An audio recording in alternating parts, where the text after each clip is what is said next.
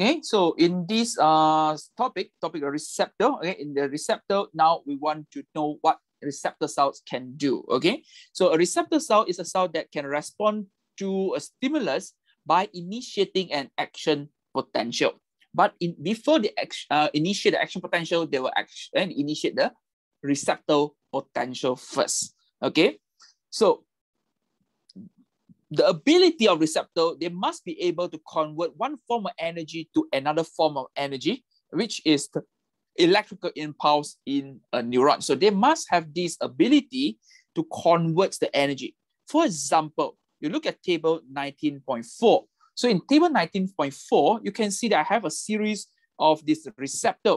For example, in our retina, we have the rods and the cone cells which detect the light energy. So this light energy will be converted to the impulse, okay, or electrical impulses in a neurons, okay? For example, our taste buds on the tongue, so detect the chemical potential.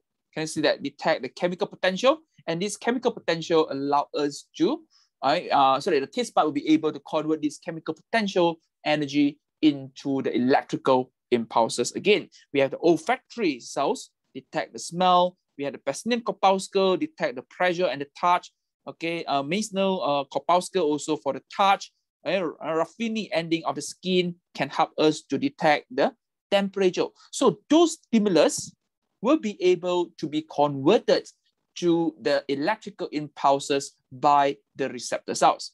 So we're going to look at a few receptor cells and how they can generate the receptor potential later.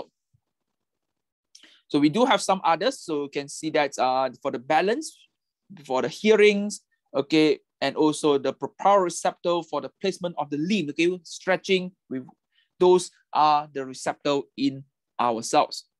Okay, so we can classify this receptor into two different kinds of the receptor. One is a specialized cells that make a synaptic contact with the sensory neurons.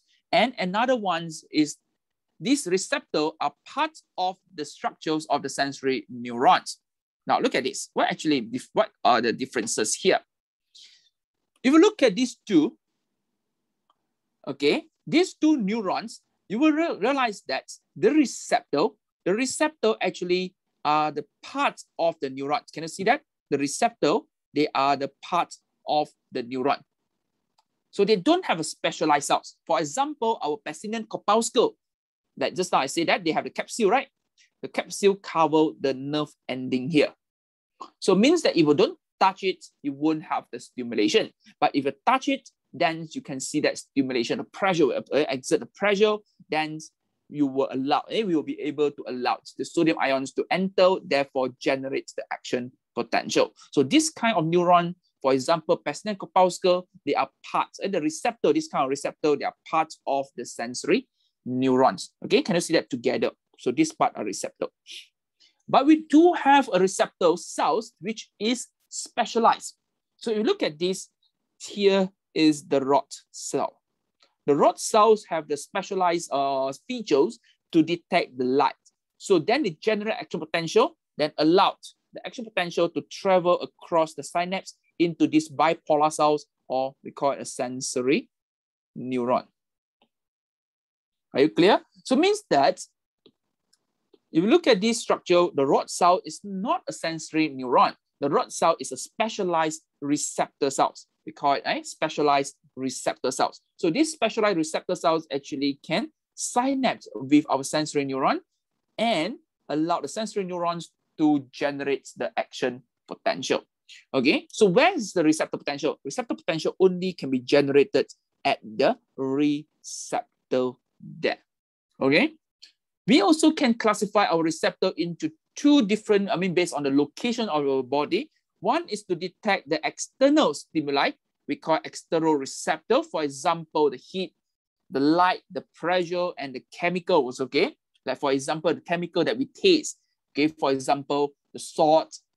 Okay, that means the acids. Okay, citric acids. Okay, for vinegar, right? Okay, so those are external receptor, again, detected by external receptor. We do have the internal receptor, for example, detect the stimuli changes within our body, for example, blood pressure, CO2 concentration, water potential. Can you see that? Those are the receptors inside our body. We term it as the interoreceptor, right? Interoreceptor. So now we look at the Pacinian corpuscle. Just now we learned about Pacinian corpuscle. Pacinian corpuscle actually in the skin, they are part of this receptor, okay? They are part of the sensory neurons, okay? So the ending is surrounded by several layers of the connective tissue known as the capsule. And the ending of the sensory neurons has no myelin. So you look at this diagram, okay? So this is the nerve ending. So this nerve ending covered by a layer of the capsule. Can I see that? A layer of the capsule. So when this layer of capsule is something like insulator, so this insulator actually cover the sodium ion channel, like we have already talked about this just now. So when it cover the sodium ion channel, so nothing happened. So entire neuron actually at the resting stage. So we say that it's a resting potential, resting potential. But when you touch on this capsule, so when touch on this capsule, we're going to deform the capsule. When you deform the capsule, you're going to expose the sodium ion channel. So allow the sodium to enter. So when the sodium ion enter, because they are sodium ion, they are positively charged. When they enter, they're going to generate the receptor potential. And this now, because it's a receptor, so we term it as receptor potential. So look at this graph now. Initially, we have the resting potential. So when you apply the touch, because of the sodium ions enter, due to what? Due to the deformity of the cell membrane. So therefore, you can see that the slight increase in the membrane potential. So this slight increase, we term it as the receptor potential. So when this receptor potential finally reach the threshold value, then it's going to generate this, what we call the action potential. Are you clear? So this one is called as the action potential. A series of events. It's not the one event or one value, but it's a series of events that we generate this action potential. Okay. So what's the mechanism of action of the Pacinian corpuscle? So when the pressure is applied to a Pacinian corpuscle, so capsule is pressed out of shape, deform the nerve ending inside. So the plasma membrane of the receptive area, okay, where we have the receptor of the neuron is deformed. So now we can see that voltage-gated sodium ion channel and voltage-gated potassium ion channel open, depend on where. Okay, so sodium ion move into the cells. This during the depolarization. You can write down. And potassium ion move out of the cells during the repolarization. So movement ion increase the positive charge inside the axons, right? When the sodium ion move inside, so increase the positive charge. Therefore, the increase in the positive charge term as the receptor potential. And just now we talked about receptor potential. So if the pressure is large enough, when we can reach the threshold value, then it can trigger the action potential to be generated. So this is the easier understanding about this Pacinian corpuscle, Pacinian corpuscle. Okay. So now, next one we look at our taste buds. Okay, we look at our taste bud. Now, taste buds slightly different. As I say that one for a taste bud.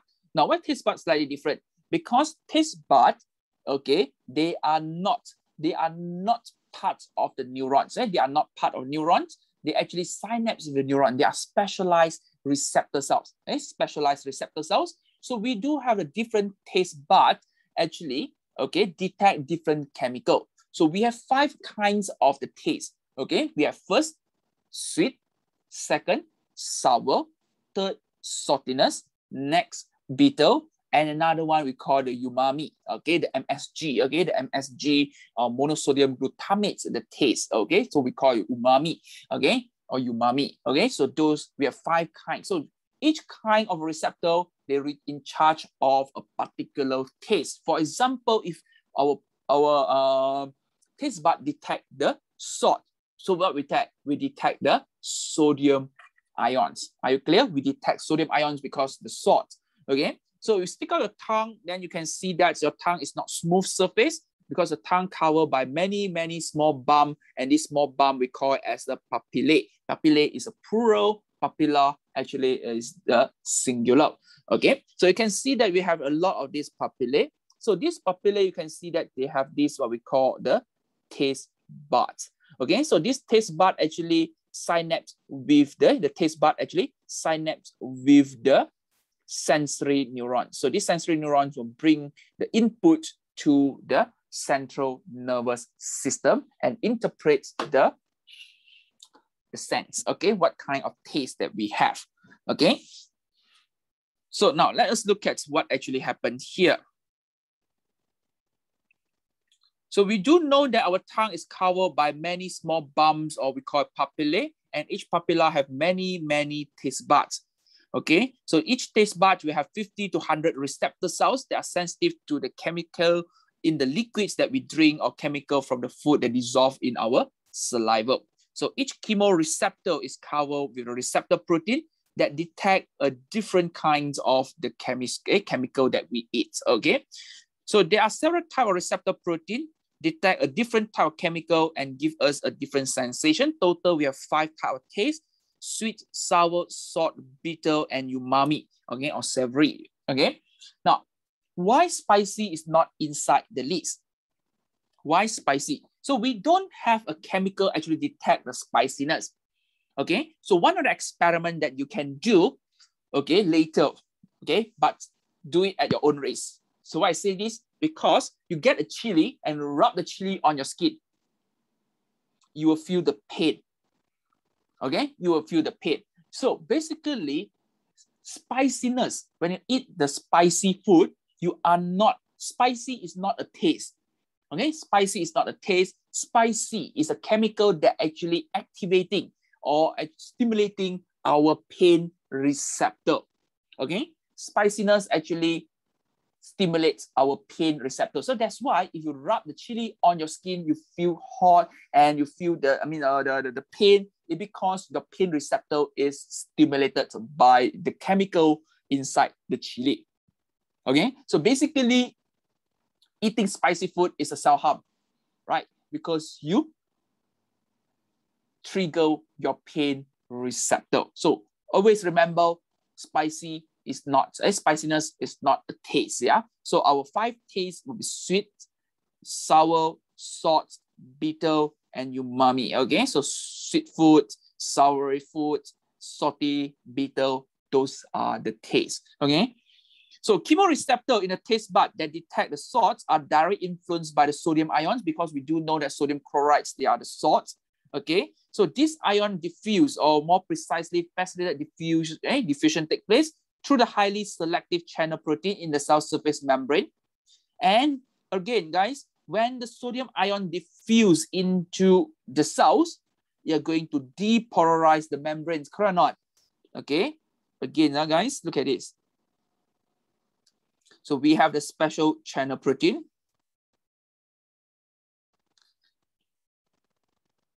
So these special channel proteins allow the sodium ion. So this is the external environment. This is inside the cytoplasm. So means that now we have the sodium ions diffuse in. Why sodium ion diffuse in? Because your food contains the sodium ions, right? So try to imagine, guys, initially these receptor cells at the resting potential, negative 65 millivolts. But now because the sodium ion enter, so from negative 65, now it becomes negative 64 millivolt and so on. And the change in this case, we term it as the receptor potential. The increase in the positive charge inside the cells due to the sodium ions is termed as the receptor potential. So if there is a sufficient stimulation by the sodium ion in the mouth, then the receptor potential is large enough to stimulate the opening of the voltage-gated calcium ion channel. Okay, so this part a little bit hard for you guys to imagine because we haven't done the synapse yet. But generally, we do have the voltage-gated calcium ion channel. So look at this, yeah? So this is the receptor cell.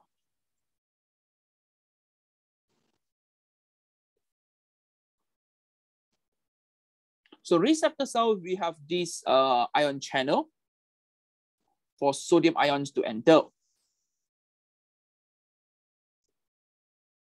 Okay, for sodium ion enter. So when sodium ion enter, it triggers the action potential, correct or not, if large enough. So it will cause this the special channel protein known as the voltage-gated calcium ion channel.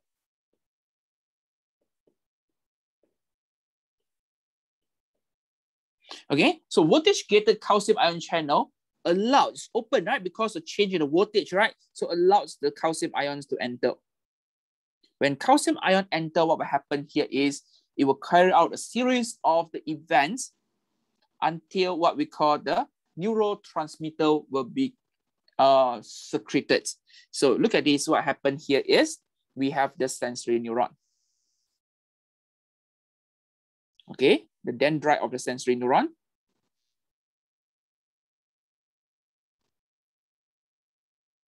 What will happen here is they will release a neurotransmitter. The release of the neurotransmitter is going to stimulate our sensory neurons until it generates the action potential. Are you clear?